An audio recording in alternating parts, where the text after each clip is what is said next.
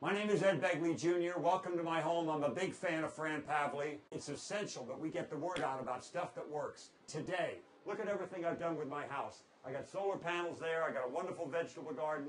I've got all kinds of energy efficiency. The kind of stuff she's promoted for years with AB 1493, AB 32. She understands the science of climate change. She's been talking about it for years. I have too, and we have to do something now.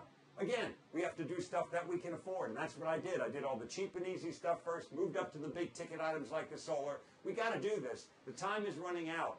We have pollution still in many of our cities. We have incredible amounts of plastics going into our ocean. We have all kinds of problems. Pesticides in our groundwater, herbicides, fungicides, all kinds of toxic things in our groundwater that we need to deal with. Fran gets it. She's been out there fighting and fighting and fighting for years. Let's fight with her. Get the word out. Tell people to help out. Fran Pavley must go back to the state legislature. Get out there. Do something today.